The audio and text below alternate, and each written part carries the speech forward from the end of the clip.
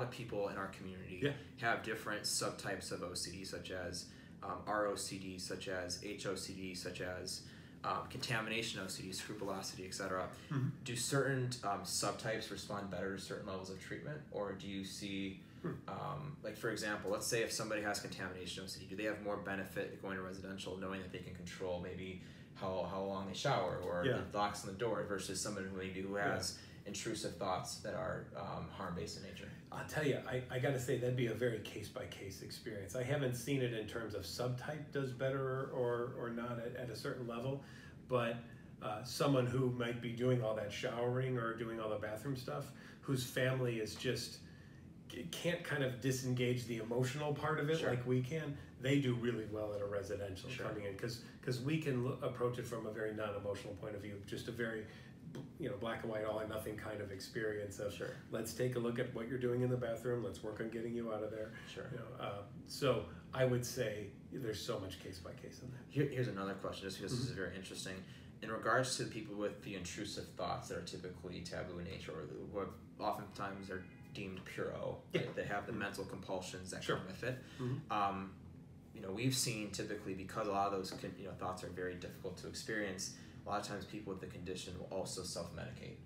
So I know one of the specialties at AMITA is treating comorbid OCD as well as substance use disorders. So how do you all manage that in the residential setting, just out of curiosity? Sure. So we do some cross-tracking between the two programs. So because we have an anxiety OCD side and we have a substance abuse side, we can manage all of that at the same time. Almost any other residential is going to tell you need to be sober for 30 to 60 days before you can come in. Whereas we say, come on in, and we're going to treat both of them at the same time.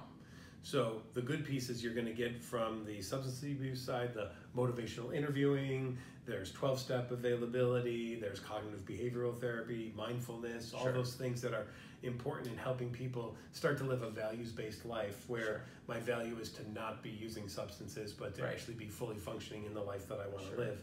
And also then combining that with being able on whatever cross-tracking days you're doing to do exposure and response prevention therapy too. So it's interesting. I just recently read a stat that said 6 to 12% of all substance use disorder cases suffer with comorbid OCD. Not surprising. And most of those patients can't get better unless they utilize exposure response prevention treatment too, in addition to their substance use disorder treatment. So the fact that you're basically allowing people to come in the first day and get both is huge to the overall healthcare system. And the problem that's been happening in the treatment centers and across the board lately with that is that if you tell someone you've got to stop your substance use for 30 days before we're going to treat your OCD, you're basically saying we're taking away your number one coping strategy that you've learned to use, but we're not giving you anything else to do in 30 days. You're just going to have to suffer with that. That's tough. I mean, imagine that, what that would be like, right? I can't imagine.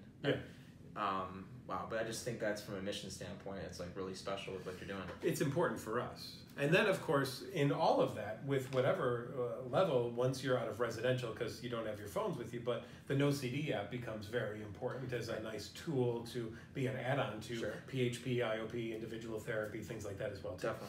And, we're basically saying, too, and our goal is, and I know you alluded to this before, is we want to ensure that we can be the outpatient side.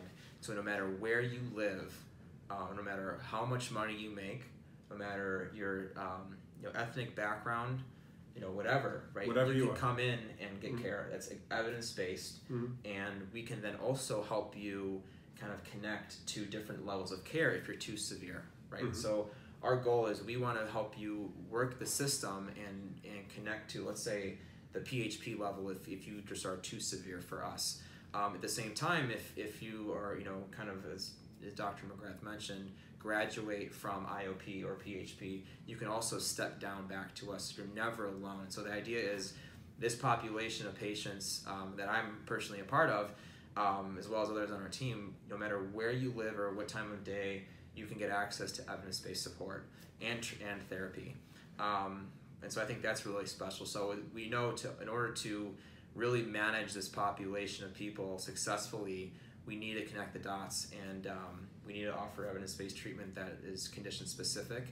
And so right now we're doing is we're growing our network. So we're scaling our network of ERP trained providers to all 50 states, and we're really excited to do that because our goal is by doing that we'll be able to get people to the right form of care much faster, and also change their life much faster, just in the way speed is a priority for you as well, with the getting people in the door for residential if they have both OCD and substance use disorder day one, versus making them, or making them get the substance use disorder treatment first. Yeah. So. Right, and you and I have worked with Margaret Sis on Riley's Wish, right. and this is what killed her son, unfortunately. So he overdosed. And he was trying to treat his OCD with substances, and he was trying to do therapy too, and he was even studying to be a therapist, and it took his life, and I don't want to see another person die. Right. I just don't want to ever see that happen again. So. Well, and too, just given the fact that this condition doesn't surface as OCD, it'll surface in the ER as a substance use disorder, or it'll surface as severe major depressive disorder.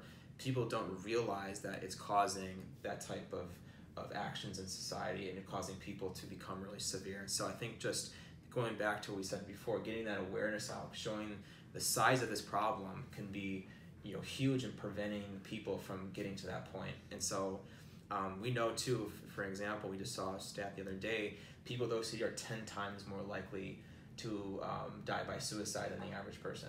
And it's just simply because there's very little evidence-based treatment for it. You'll have a population of people about 1.2 million, yet only 800 OCD patients out of the entire population will be identified. Yeah. And so it's just we have to fix that, right? And so I think that's what you're doing in providing levels of care is really important. And one of your missions, I know, is to help providers learn that they've got a lot more people with OCD on their books than they know they do. Right.